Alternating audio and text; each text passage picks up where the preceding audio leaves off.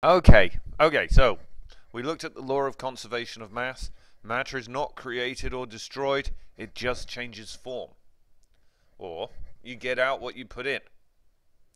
We're going to apply that now to balancing equations, writing equations of chemical reactions that obey that law of the universe that can't be broken. So balancing equations. And equations is like a recipe. Here's a pizza recipe. Dough, tomato sauce, and cheese. You add them all together and they turn into, with this arrow, pizza. What you put in are called the reactants. They then react and become or produce products. So reactants react and products are produced. And you can't get out more than you put in.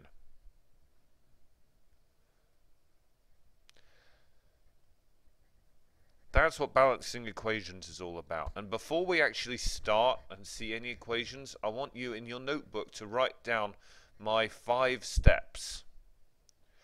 There are 4 steps to just getting set up. The first one, we write the equation nice and big across the page. I mean lots of space. We're going to have to write things in it and around it and change it. So don't make it all tiny in a little corner. Write it big. Then we put placeholders for the coefficients. I'll show you all of this in a moment. Just want you to make sure you've got it written down somewhere where you can look at it whenever you need to.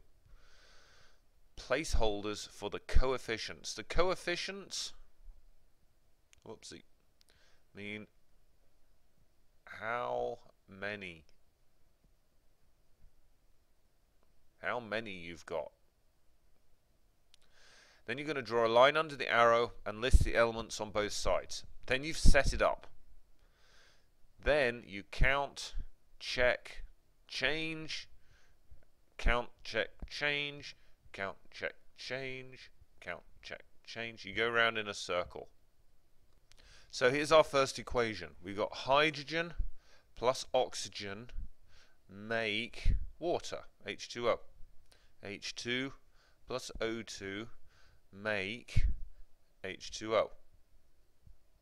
So I've written them big across the page. Do you see I've left space around them? I've also added the placeholders. Let's see.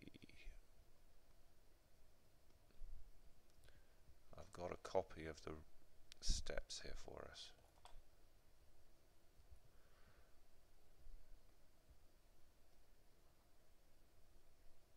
I've written placeholders for the coefficients that go in front. That's the only place we can actually change things in the equation.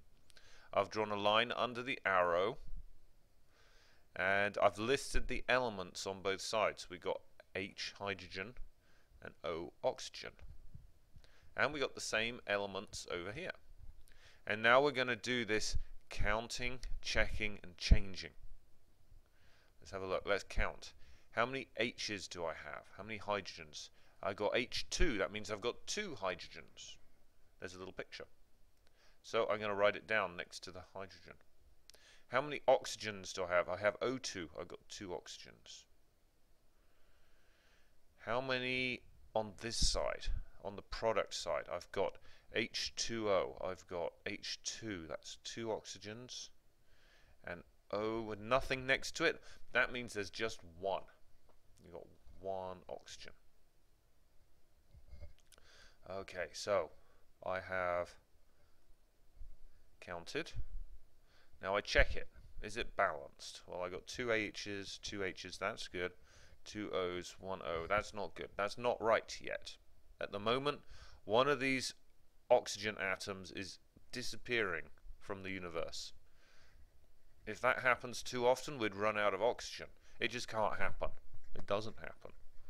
Our equation is not correct. It's not balanced. So we've got to change our equation. We need more oxygen on this side. So there must be 2 waters being produced. So now I've changed it. I can only change these numbers. I can't write a 2 there, because then I'd be making hydrogen peroxide, and that's not what happens when you react hydrogen and oxygen. You make water. So we've changed it. We go back and we count. Now I've got 2 H2Os. I've drawn a little picture here to help out. We got 2 H2Os. That means I got 2 times as much. I got 2 times 2 H's makes 4. And 2 times 1 oxide makes 2. And we can count them here. 1, 2, 3, 4 hydrogens and 2 oxygens. So I've changed it. I've counted it. Now I check it again. Is it balanced? 2, 4. No. I need more hydrogen on this side. Only thing I can change is that. So now I've got 2 H2s. 2 H2s. 2 times 2 is 4. Okay, now I can check it again. 4, 4, 2, 2. Yes, it's balanced. Sometimes you might get asked for the ratio of coefficients. Ratio of. I really shouldn't try and write on this thing, should I? It's impossible. Okay, the ratio of coefficients. That would be the coefficients. 2. There's a 1 there. We don't write it because chemists don't write 1s. 2 to 1 to 2. Okay, let's do another one. Calcium plus oxygen makes calcium oxide.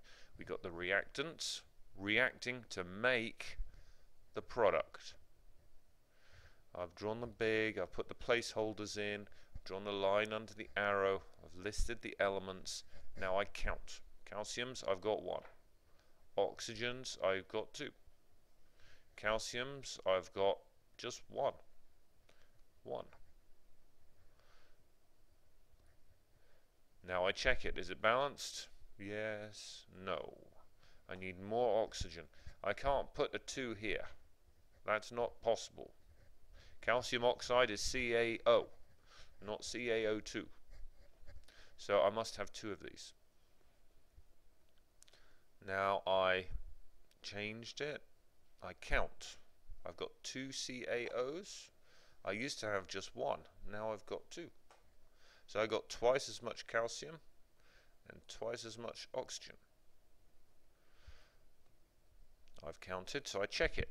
1, 2. No, that's not balanced. So I change it. I must need 2 of these. 1, 2. Now I check it again. 2, 2, 2, 2. It's balanced. So my ratio of coefficients is 2 to 1 to 2.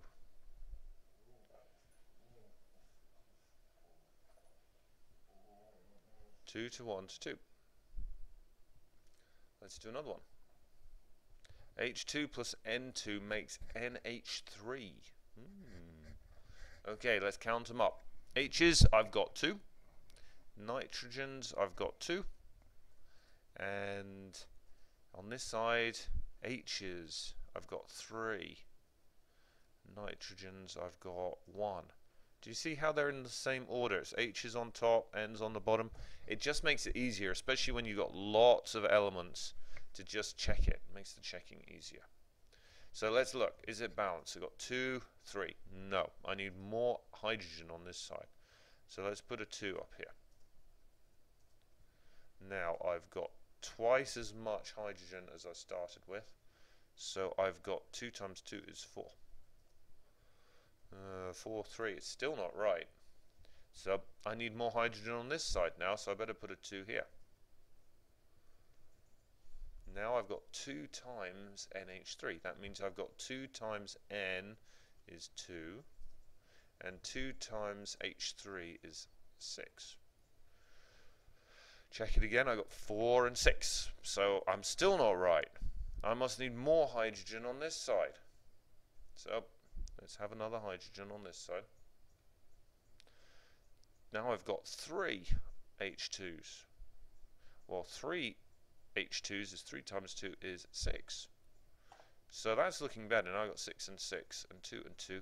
I'm balanced. So this time my ratio was 3 to 1 to 2.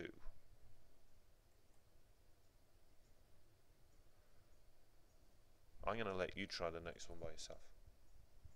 It is HCl plus Mg makes H2 plus MgCl2. So pause the video now. Write this in your notebook. Write it nice and big across the page. You don't have to draw the pictures unless you want to.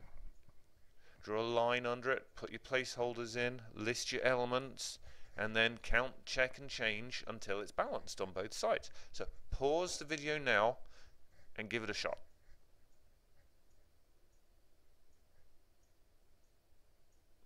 Oh, I'm still here. You paused? Okay. Now, let's count. HCl, I got 1, 1, and 1. H2, 2, Cl2, Mg1. Okay, let's check it. H's. No, I need more H's. I'll have 2 HCls. 2 HCls means I've got 2 H's and 2 Cls. Now I check it. 2, 2, 2, 2, 1, 1. Hooray! It's balanced. So my ratio of coefficients was 2 to 1 to 1 to 1. Ready for another? Here you go. Off you go. I'm not really paused. You're pausing though. Okay. Cl2 NaBr makes NaCl plus Br2. So I got 2 Cls, 1 Na, 1 Br. 1 Cl, 1 Na, 2 Brs. So I need more Cl on this side. We'll put a 2 up there.